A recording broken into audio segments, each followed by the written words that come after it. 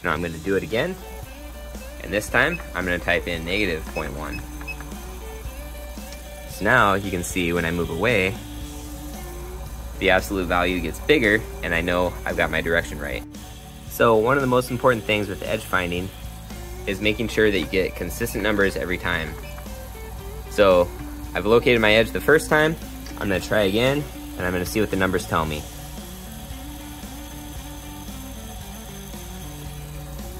So right there, the absolute value of this number is bigger, and that tells me that I just found an edge sooner than I did last time.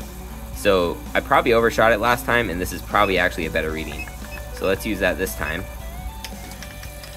Now let's see what happens if I go just a little bit too far. So now you can see the number gets smaller. What this tells me is that I probably just overshot it, and I probably had a better reading last time. So this one, I should probably scrap this and try again. So I'm going to try this again.